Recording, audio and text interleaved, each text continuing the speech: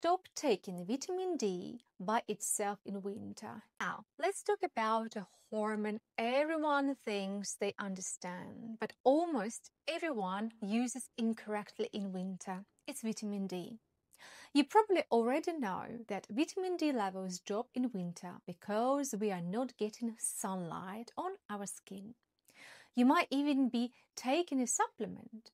But there is something almost no one tells you. Vitamin D is not just a vitamin. It's functioning more like a hormone. And it does not work properly if you take it in isolation.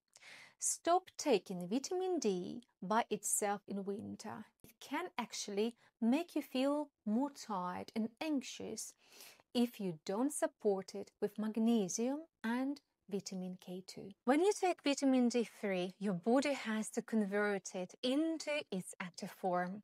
That conversion process uses magnesium as a cofactor or help. If your magnesium levels are already low, which is extremely common, taking high doses of vitamin D can drain your magnesium reserves even more. Low magnesium causes muscle tension, anxiety, and poor sleep. So people start vitamin D to feel better, but end up feeling tired but wired.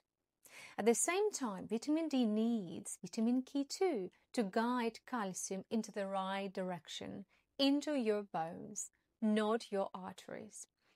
So, if you and your doctor decide that vitamin D supplementation is right for you, talk to them about this stack: vitamin D3 plus vitamin K2 plus magnesium.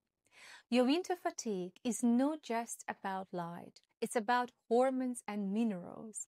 Vitamin D helps regulate over 200 genes related to your immune system and mood. But it can only do that if the other nutrients are in place. So instead of thinking, I will just take a pill, think, I need to support the whole system. Light, vitamin D3, K2, magnesium, and good fats.